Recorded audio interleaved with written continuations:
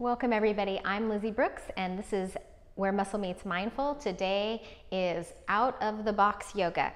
So some of the stuff that we do will be non-traditional yoga stuff and we'll kind of play around with it a little bit. Please be extremely casual about it. Don't worry if it doesn't work out or if you fall out of things. We're all in it together. So join me at the top of your mat, please. Come on up. Let's just do a little centering here. Feel yourself rooted down. Bring your hands to your heart. Unlock the joints. So I have a tendency to hyperextend my knees. Unlock the joints. Take a full breath in. Take a big sigh out. Set your intention for this practice. And maybe if you're like me, your intention might be to let go a little bit, to enjoy a little bit more, and to get out of our bubble. Inhale, let's all reach up. Exhale, fold, maybe bend the knees a lot. Inhale, rise halfway up. Exhale, fold. Hands come down or fingertips down. Bend your knees, take your belly onto your thighs, but lift your organs towards your spine. And then let your non-dominant leg lead. So the foot that normally doesn't step first gets to go first. Create a lunge. Straighten up your front leg a little bit. Exhale, come on down. Do that again. Inhale. Let's just get some length and some space and come down. Now shift your weight into that front foot a little bit more. Lift your pelvis. Step forward again. Belly is on the thighs. Organs are lifted. Chair pose. Breathe here. Make sure you're not collapsed in that lumbar spine. Inhale up, open if you want. Exhale, fold all the way back down. Inhale, rise halfway up. Exhale for your fold, maybe bend the knees. Now everyone bend the knees, draw your organs towards your spine, fingertips down, and then your dominant leg, the leg that normally steps first, goes ahead and it gets its chance. Inhale, lengthen, get longer. Exhale, back into the lunge. One more time, inhale and exhale. Shift your weight more forward, step into that bent knee position, shift it into chair pose, reach the arms back, coil the shoulder blades onto the back, press your hands a little bit up and down behind you, opening through the chest, working the shoulders and the triceps. One more time, press. And then inhale, sweep the arms forward and up. Exhale, open and expand your heart. Inhale, reach. Exhale, hands to the heart, chair pose. Shift your weight over into your left foot, step your right leg back. From here, we'll find our lunge. If you need to go a little wider, a little closer, set that up.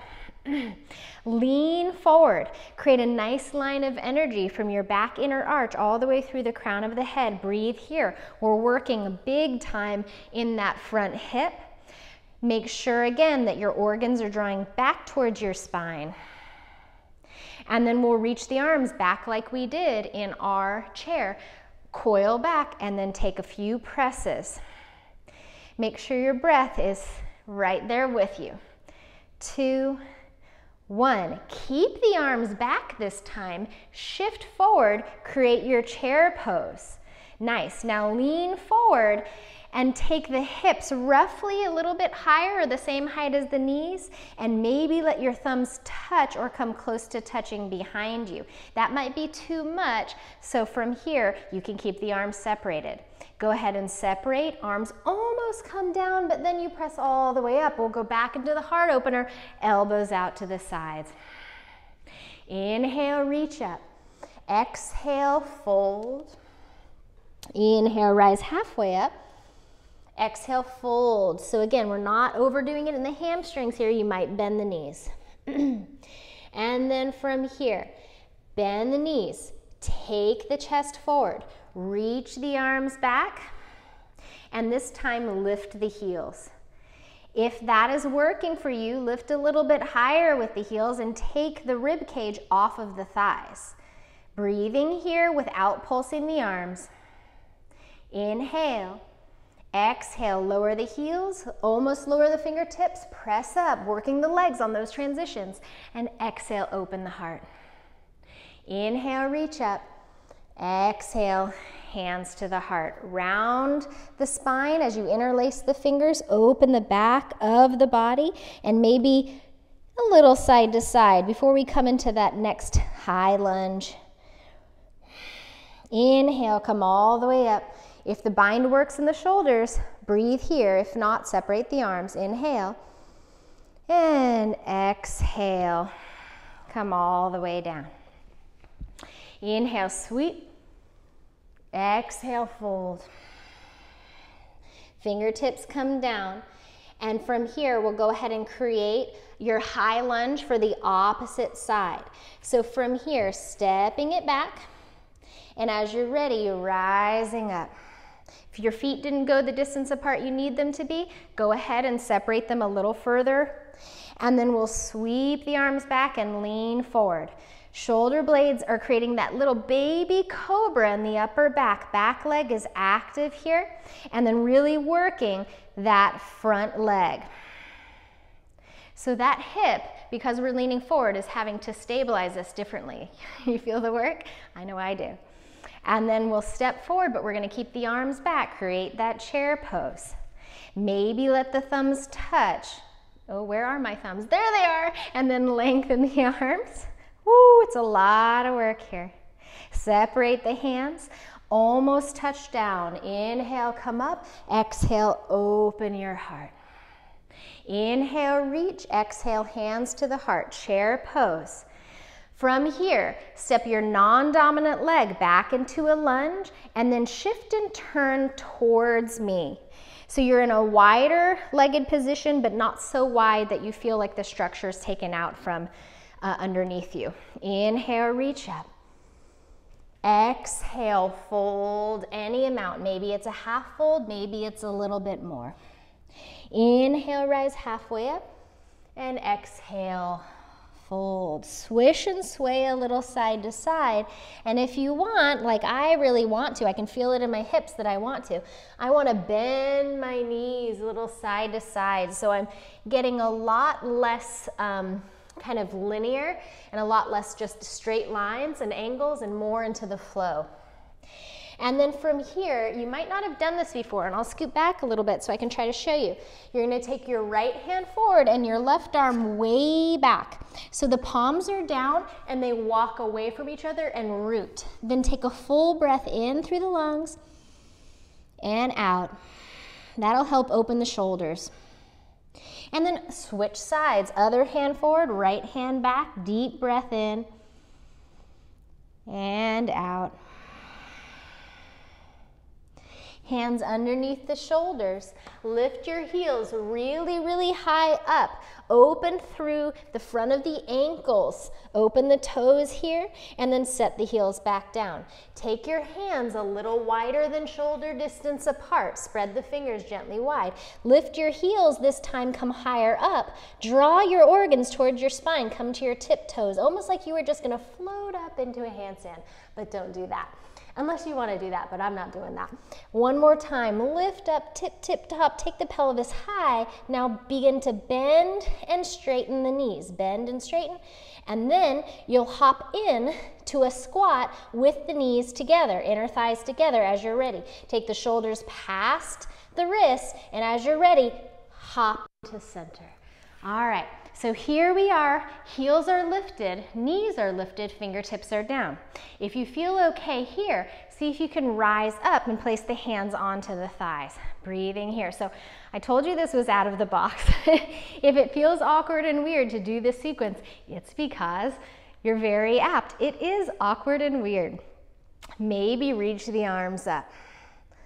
Breathing here, hugging towards the midline. And exhale, float the arms down. Heels come down as the hips come up. And we're gonna come back into it. Bend the knees, heels lift. Exhale, fold, opening those hamstrings. Twice more into the squat and into the fold. Last one, take it into the squat.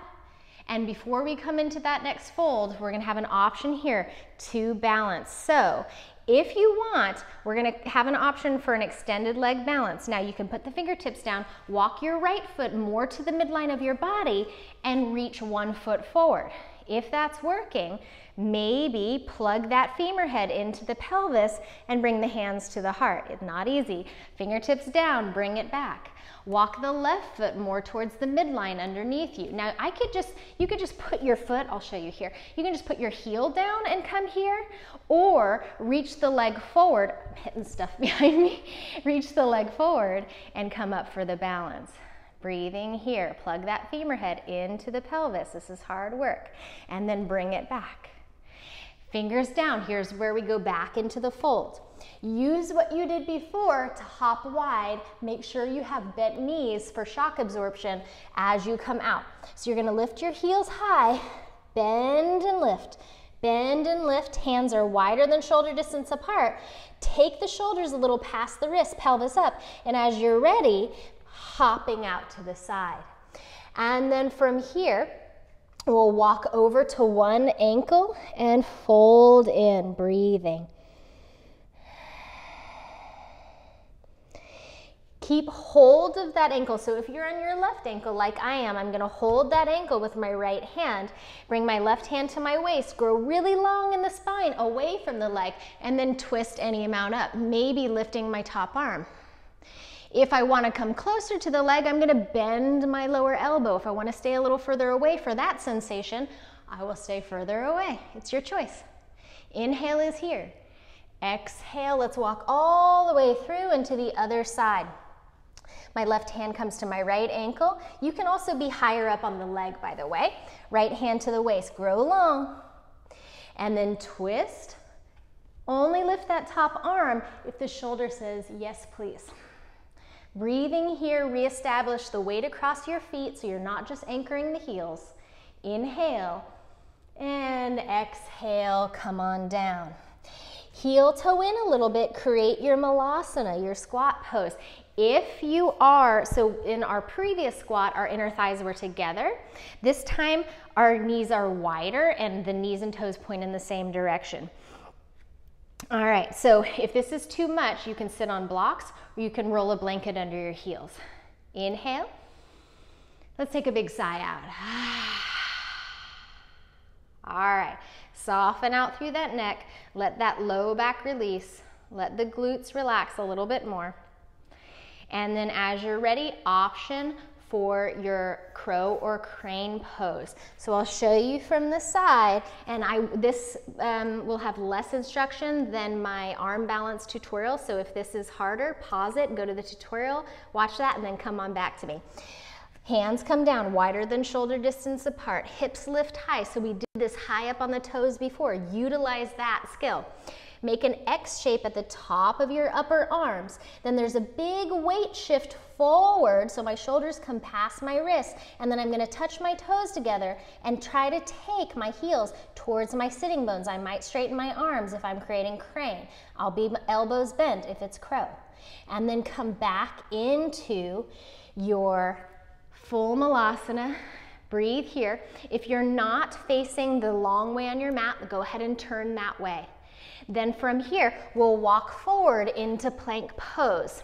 Breathing here, and then separate your feet as wide as your mat.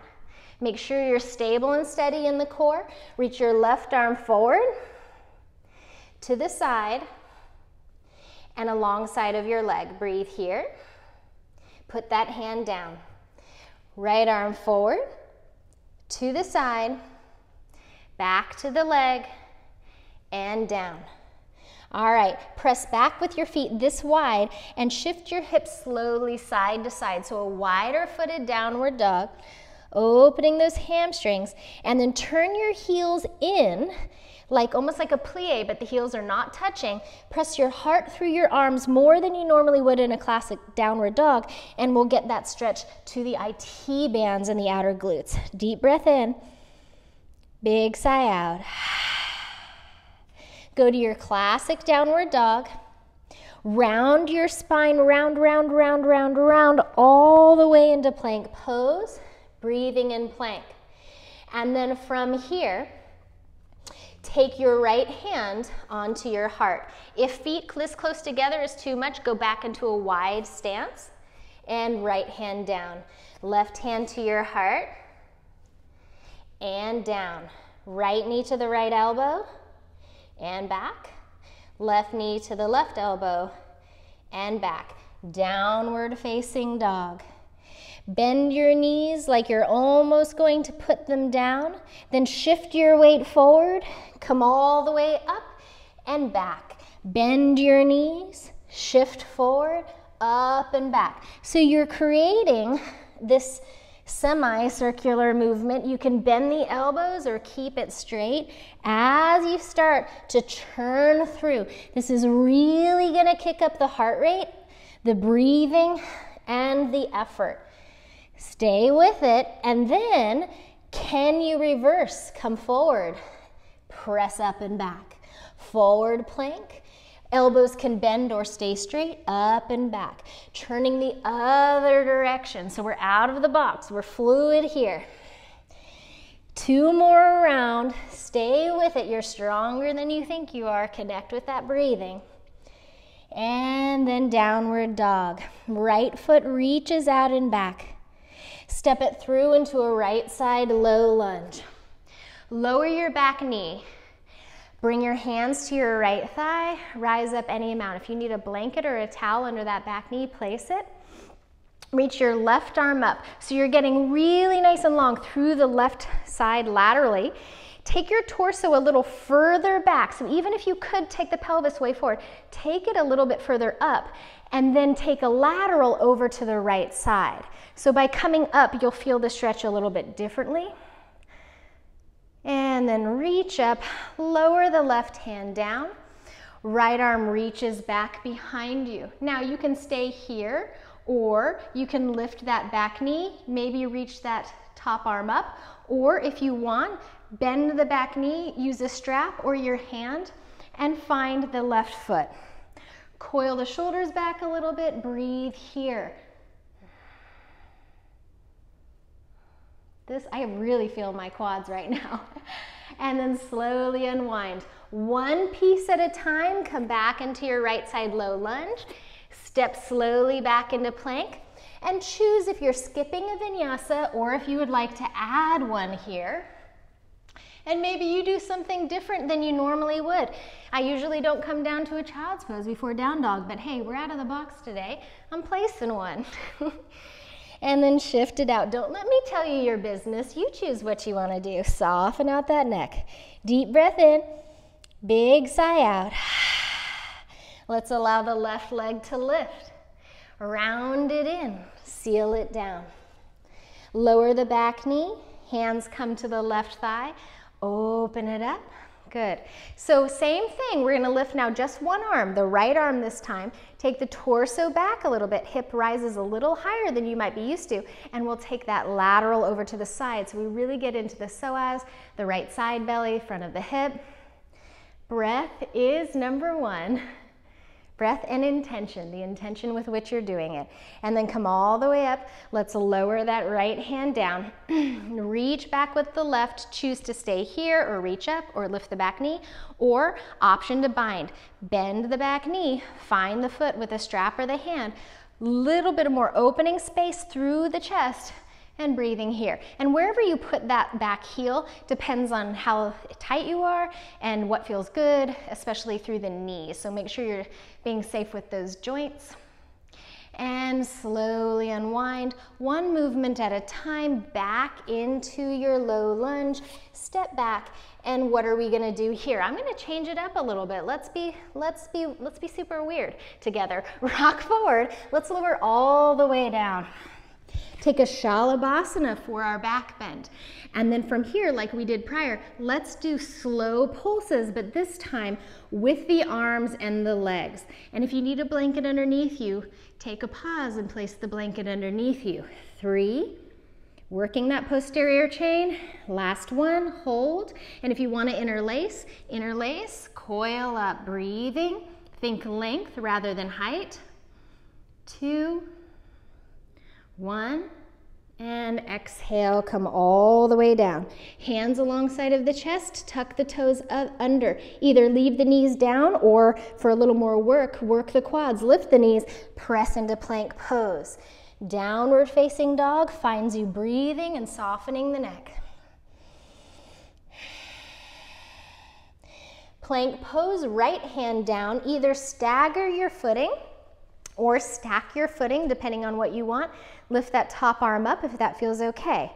All right, so from here, if you're stacked, you'll have to step one off. We're gonna take a walk all the way to the side. So my feet are gonna go out of the angle a little bit here as we walk forward. And then we're gonna slowly walk back. This is a lot for that lower shoulder. So if that's too much, just stay in the held posture or come here. Breathing. Now lower the hips almost to touch and then bring it back up and rainbow over. Lower, almost touch, rainbow up and over. And one more time, lower, up and over. Reach, full classic plank, and then we'll do something different. Lower all the way down onto the floor. Reach your arms forward. Left leg and right arm lift and down. Left hand and right leg lift and down. Everything lifts and stay. Ooh, I tricked you. And exhale down. Bring your hands alongside of the chest. Choose the transition that works for you. We'll join in downward facing dog. Let's pedal it out and make this all about letting go, all about breath. Really lighthearted, really casual. We're not stuck in a box in yoga or in life. Deep breath and out. Before we do the other side, let's just take a child's pose, roll out our wrists a little bit. Maybe the neck, maybe you have to do a little bit of spinal movement to feel good. Stay exactly where you are, and I'm gonna switch sides so that when I walk forward, I won't walk through the wall like the Kool-Aid man. Am I dating myself? Yeah, the Kool-Aid man. All right, that has a lot to do with yoga. Downward facing dog, everybody, come on, breathing here.